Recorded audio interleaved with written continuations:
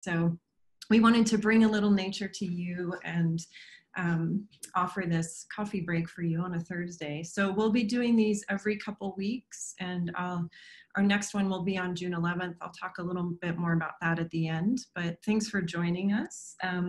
Since this is our first one, if you have any feedback, please feel free to be in touch. So today we're going to take a stroll on the San Pedro River. And I just thought it would be fun to do something a little immersive in nature as best we can in this format. I've been out this spring doing some walking on the San Pedro River, and it's a gorgeous spot, and I just thought it would be wonderful to share it with all of you if you're not able to get out there. And I did introduce myself before, but I'll just introduce myself again now. I'm Louise Misztal. I'm Executive Director at Sky Island Alliance. I actually started as a volunteer at Sky Island Alliance many years ago, 14 years ago, just about, and was when I first started working here. And it's been a real pleasure and learning experience these many years to protect and restore the diversity of life in the Sky Islands with this wonderful organization. So thank you for joining us. So the San Pedro River, I hope many of you have gotten a chance to visit yourselves, but we'll take a dabble here today if you haven't. It's the last free-flowing river in the Southwest. It's a really special place in the Sky Islands.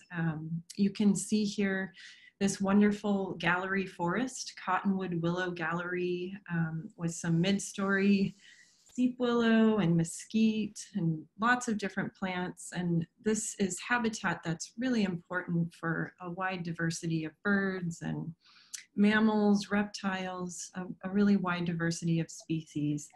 And it's a special spot in our surrounding arid desert and grassland habitats. Many stretches of the San Pedro are perennial, which means that they flow year-round, so there's water always available. There are also stretches for sure that are no longer perennial, and I'll talk a little bit about what's going on with issues around the river and why those stretches are no longer perennial in some places. The river's fed by groundwater, so it's really important that the groundwater is close to the surface to keep this beautiful year-round flow, feeding all of these plants and animals. And in a lot of places, there's actually springs that have been mapped that are keeping the perennial flow going in the river. So it's this interesting phenomenon of springs in a river channel that keep perennial water flowing, which is pretty common here in the Sky Islands. So let's just do a little geography. On the left is a zoom out view of the Sky Island region. And you can see, let me get a pointer here. So here is the San Pedro River.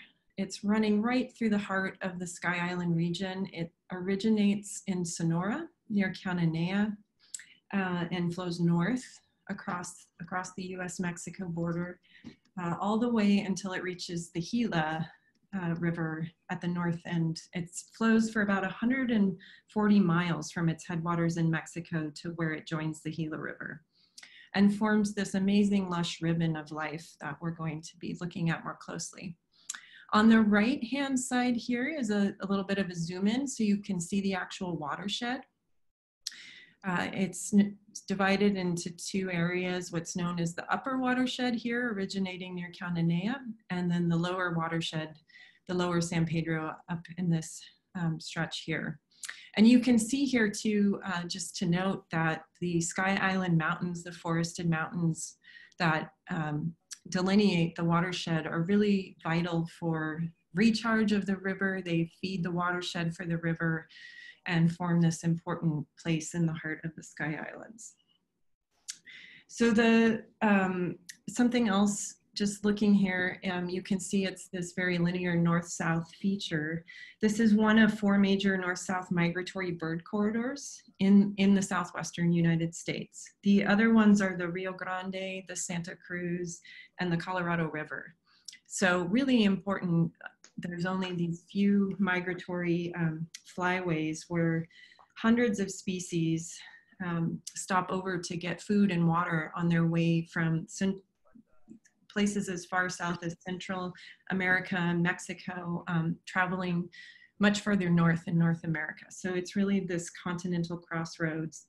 And some folks estimate that about 45% of the 900 species of birds found in North America use the San Pedro at some point during their lifetime, or yeah, in their lives.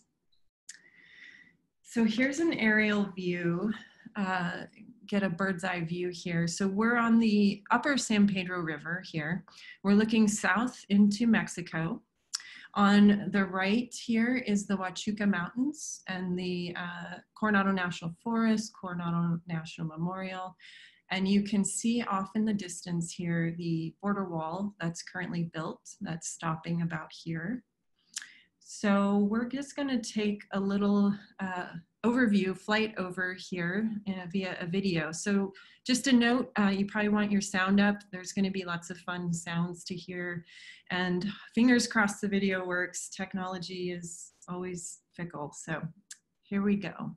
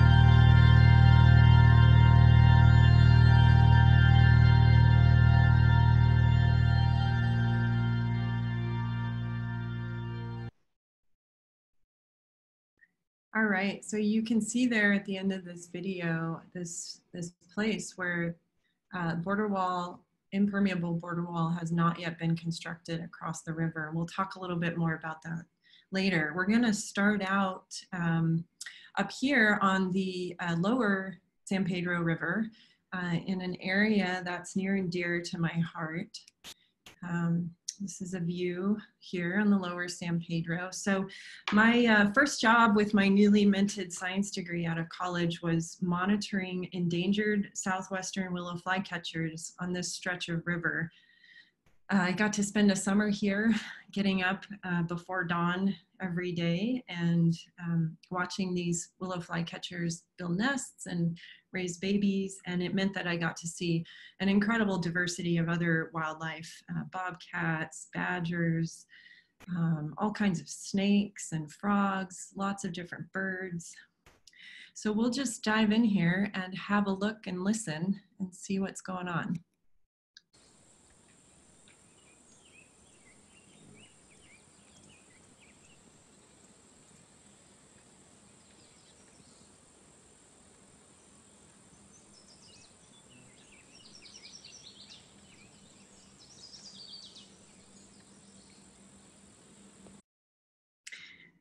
So we've got some birds singing in the background here.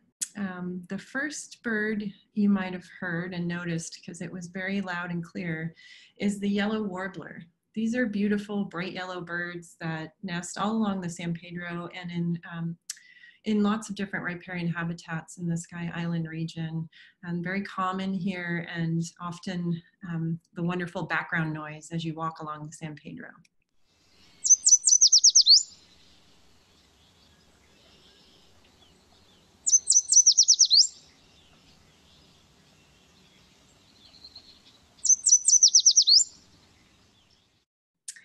And this bird, the black-headed grosbeak, was calling at the very beginning of that video. It was a little further away, so harder to hear maybe. We'll listen.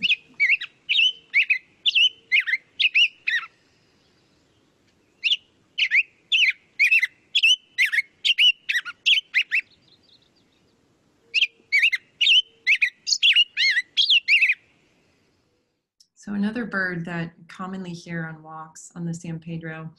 And you notice this, the grosbeak has a very large bill. These are seed eaters, and the yellow warblers that we saw before, they have a very delicate bill. They're often up really high in the canopy gleaning insects out of cottonwood gallery and willow gallery. So this is the southwestern willow flycatcher, the bird that I mentioned I was working on out of college, and they live along the lower San Pedro. There's actually designated critical habitat for them here. They're endangered. Much of their habitat has been lost. They really, in the Southwest, they really need these cottonwood willow riparian galleries with some flowing water associated with them. We'll have a listen to this bird. This bird was not, I didn't hear it when I was there this spring walking, because they don't arrive until about mid-May, and then they start nesting along the San Pedro.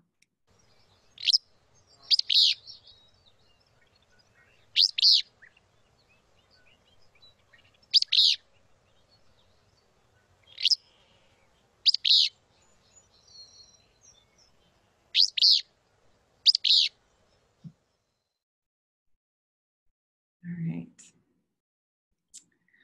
So now we'll turn our attention down to the river and some smaller creatures. I always love, as I walk along, there's so much different kinds of life with algae and little plants growing along the water.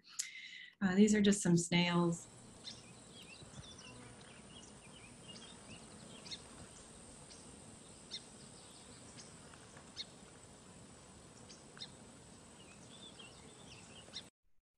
Important food source for bigger animals, and just really cool. I think they're really cool. This is a damselfly that was sitting on a rock near a faster flowing portion of the stream.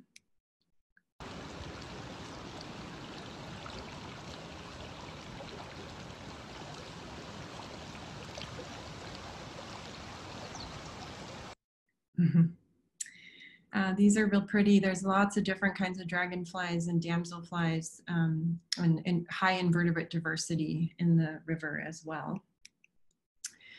Now this creature, we'll see if you can spot it. There's some commentary here. So my partner and I, when we take these kinds of walks, we like to take little videos for my 4-year-old nephew who loves nature and loves to see all the critters in the desert and is constantly asking about cactus flowers. So you get the joy of narration for a 4-year-old if you can hear the narration. Okay. Yeah. There's a frog. In a run. We're gonna sneak up on him.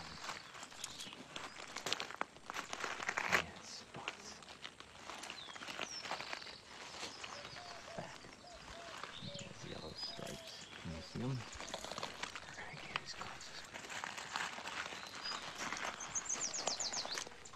Oh, one. There's another one. We're gonna get close. Where? It's right there. See? So this is most likely a lowland leopard frog. Lowland leopard frogs and Chiricahua leopard frogs look pretty similar, but we think this one's a lowland leopard frog. Chiricahua leopard frogs are endangered and have pretty limited habitat areas. They need this kind of constantly flowing water. Lowland leopard frogs are a little bit more widespread, really pretty frogs that you can often see walking along the San Pedro, and you can also often hear them calling. This is a recording from nighttime.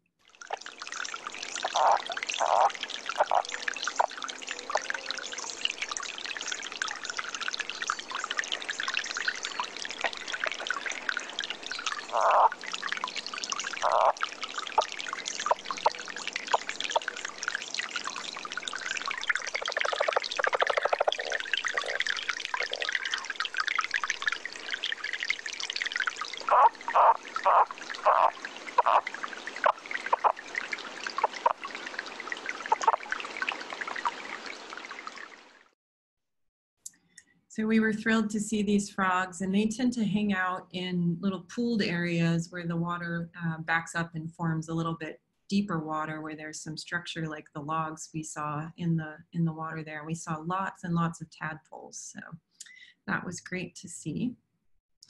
So this, we kept seeing this as we walked along wider open stretches of the river where there was a lot of moist soil near the flowing water.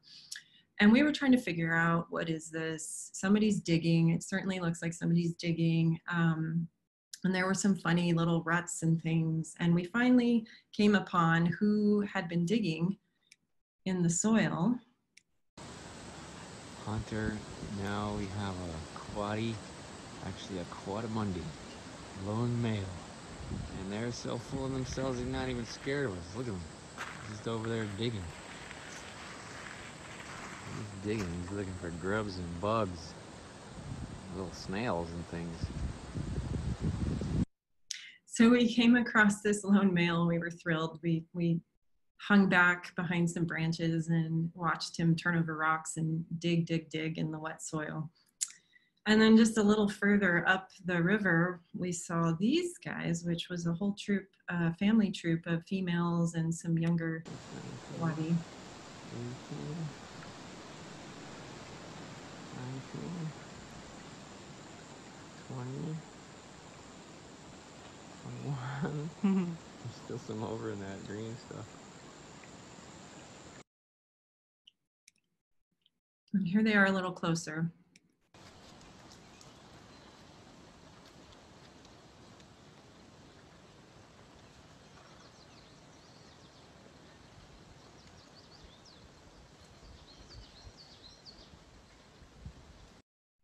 So the females and the young travel together in these big family groups, and you often see coatis in big groups like this. Just digging up grubs and other invertebrates in the wet soil. This was the one who was standing sentry there in the last video, who I thought they had all scattered, and as I walked by, I looked over and saw this coati still looking at me.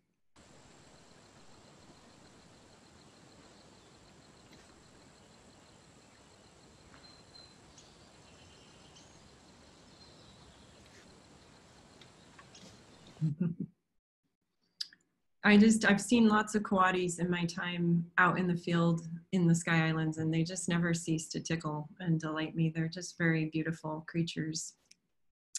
And there's a close-up so you can see a face since we've been pretty far away. I'm definitely not an expert filmer, but it's fun to see the critters. So we can often tell what's been someplace, even if we don't see it, by the sign that's left behind. We saw the coatis digging, and this is some poop and a track from a turkey. And Sky Island Alliance, as an organization for many years, has worked with volunteers to teach them how to identify this kind of sign and then help monitor special places in the Sky Islands to understand what wildlife is moving there and keep track of what's living there and moving there.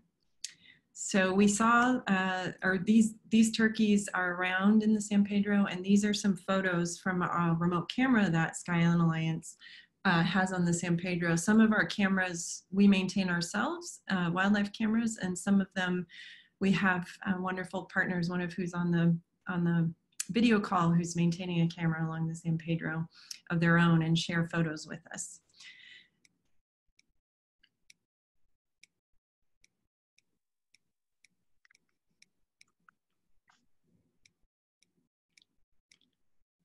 And turkeys are great food for mountain lions. So this is another remote camera photo of a mountain lion, as well as bobcats, which are found along the river. Lots of great food for these large cats here. And I don't have a photo of a jaguar because we don't have any photos of jaguars along the San Pedro itself, but this is certainly an important corridor for all kinds of wildlife in addition to birds. And there is a documentation of a jaguar, I think it was killed along the Santa Cruz many years ago, that had a belly full of leopard frogs. So lots of important food for all the different critters living here. All right, this is a poop that one of us accidentally stepped on. And you can see that this critter has been eating lots of shiny, beautiful beetles and bugs. This is a skunk poop. And there's 4 species of skunk found on the San Pedro River, which is pretty amazing. That's all 4 species found in North America. And really high mammal diversity on the river. And, oh, are you pausing me, Emily? No, okay. So I'll just show you the different species here. This is a hog-nosed skunk. This is a striped skunk, a hooded skunk, and my favorite, the spotted skunk. So these guys eat all kinds of different bugs and insects, and are one of my favorites on the remote cameras to see what they're up to.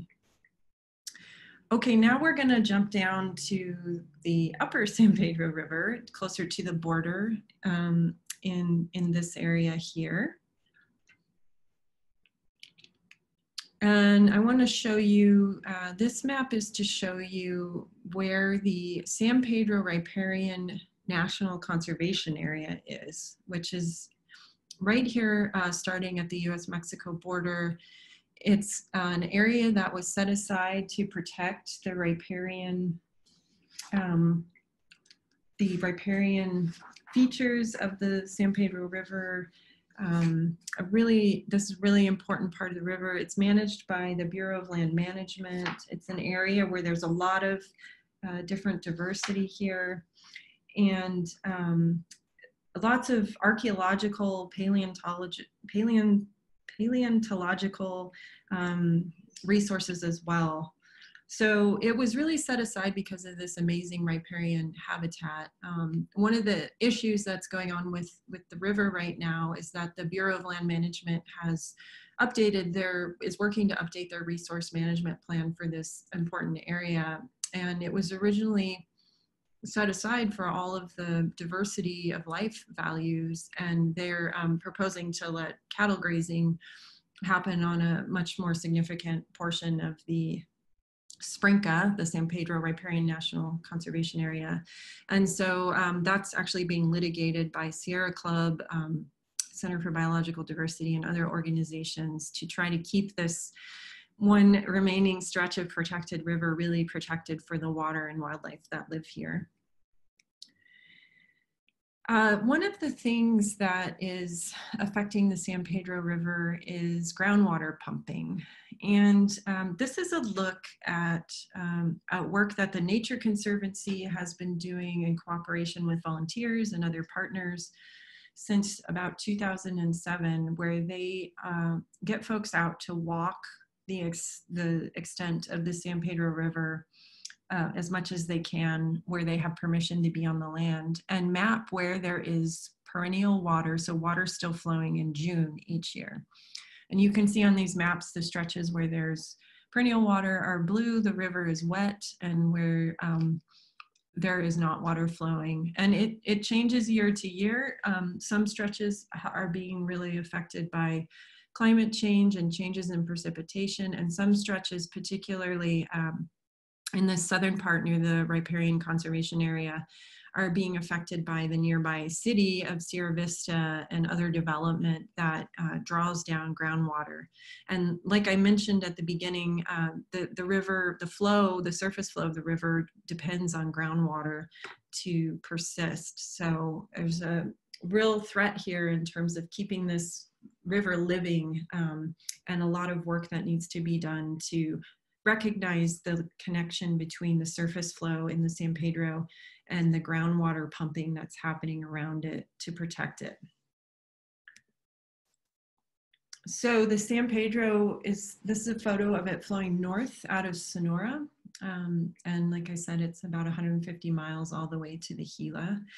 Nice aerial shot here in Sonora. And Sky Island Alliance has been doing work with partners in northern Sonora in the headwaters of the San Pedro River on Rancho Los Fresnos, which it used to be a TNC property and is now managed in cooperation with TNC and Naturalia, an organization in Sonora, Mexico, a conservation organization. So this is another way to support the river, is to ensure that the upland habitat that recharges the river is absorbing water and in good, healthy shape to help that water infiltrate down into the river.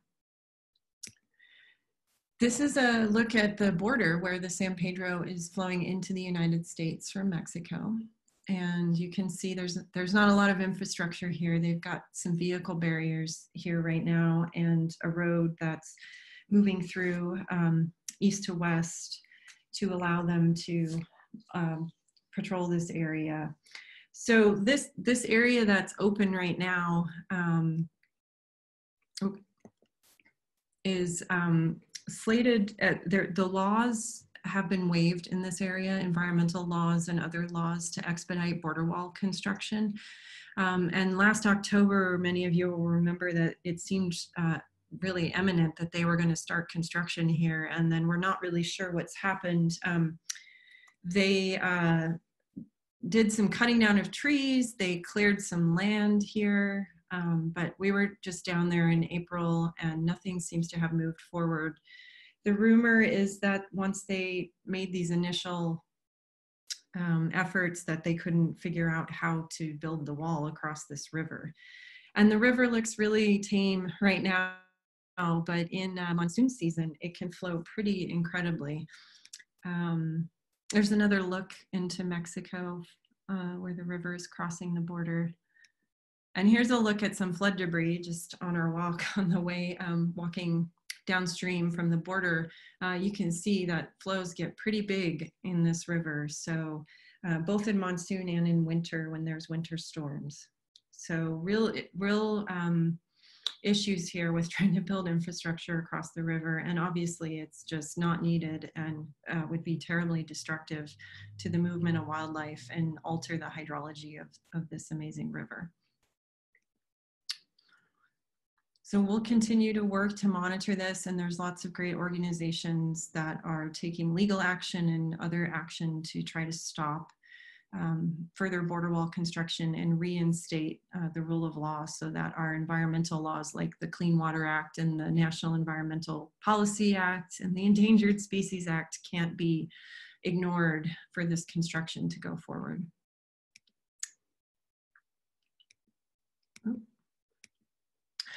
All right, so walking back up the river from the border, we've got another bird here. This bird was captured on one of the remote cameras along the San Pedro. This is a gray hawk, and this is a bird you commonly hear calling along the San Pedro River.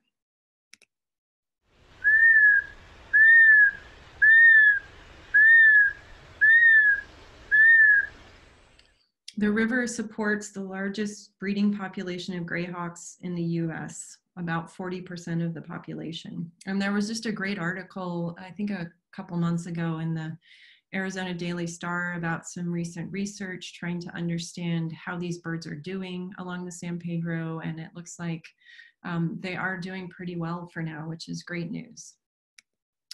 The yellow-billed cuckoo is another bird that is found along this stretch of the river. It's also known to be the largest yellow-billed cuckoo population in the US, with multiple breeding pairs documented. And there's proposed critical habitat along the river here for yellow-billed cuckoo, which is a threatened species.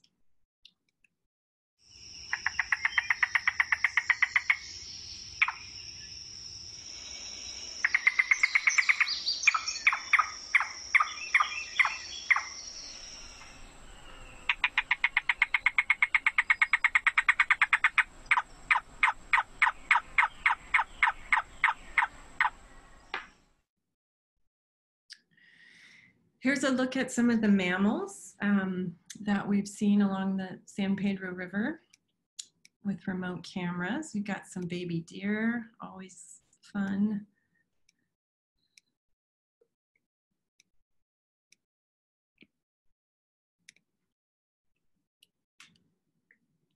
It's a beautiful buck having a drink.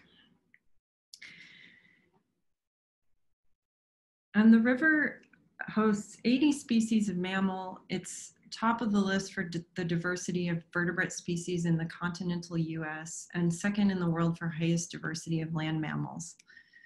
It's a really amazing place. Back to the birds, this is a great blue heron that landed in front of the camera and walked on to do his business. There's lots of rookeries of great blue heron along the river. You can hear them. They nest in large groups, and you can hear lots of crazy dinosaur-like noises if you come upon a rookery. Got some javelina during the day and at night and saying hello. All right, this is a very cool invertebrate.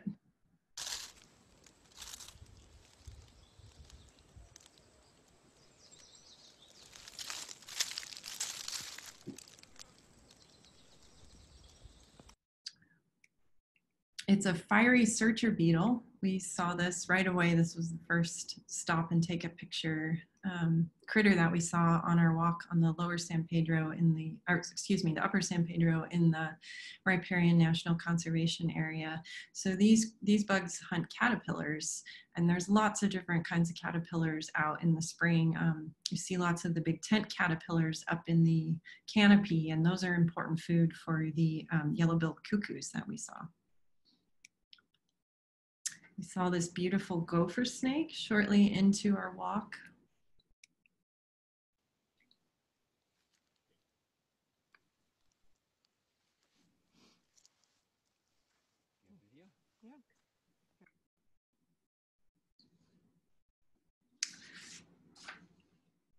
So there's 41 species of reptiles and amphibians that live along the San Pedro River. And we must have a plant in here. This is the Huachuca water umbel. This is an endangered species. It likes flood scoured habitat in pockets of river habitat and other aquatic areas. And there is designated critical habitat for the Huachuca water umbel on the river. And all of these endangered species have been really important tools because they are listed as endangered. You can require the agencies managing these lands to take into consideration effects of what they're doing on these critters. And this plant and some of these other endangered species have been pivotal in reducing the amount of water being pumped out of the ground by Sierra Vista and Fort Huachuca through lawsuits filed by the Center for Biological Diversity and others. Here's another look at the Huachuca water umbel. This is an image from the Pima County Sonoran Desert Conservation Plan, because there is some Huachuca water umbel, I believe, in their some of their properties.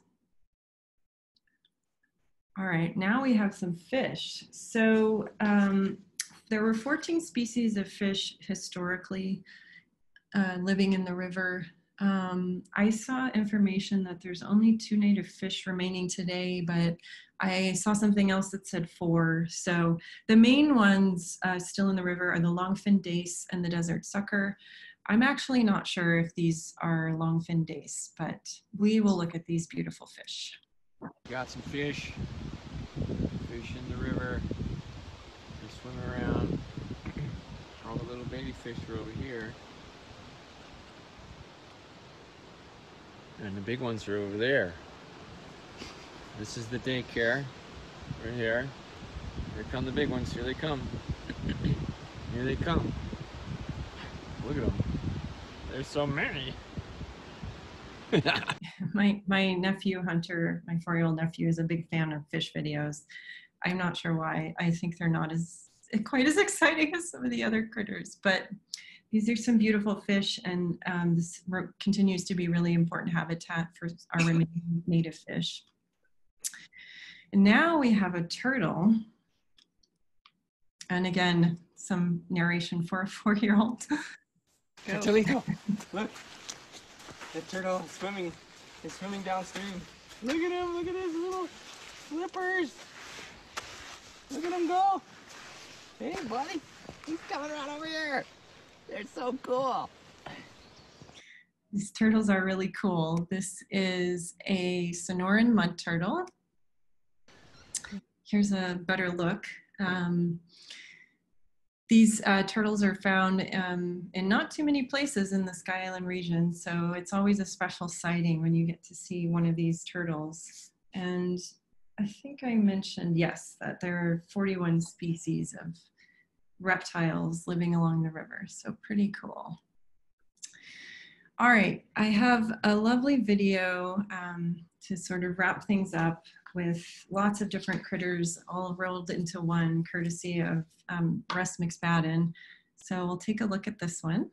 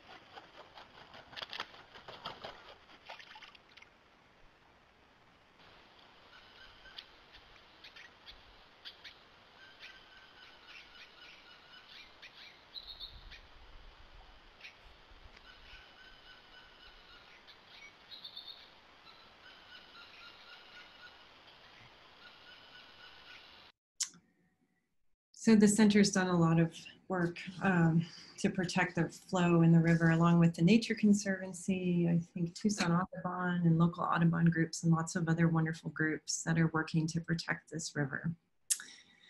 I'll just leave you here with a little flowing water.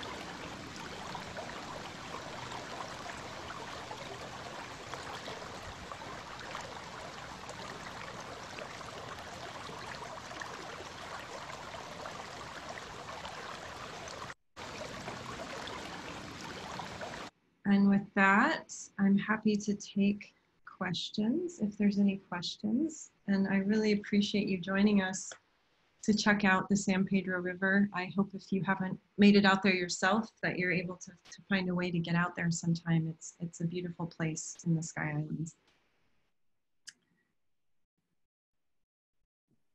He's gonna escape out of full screen here.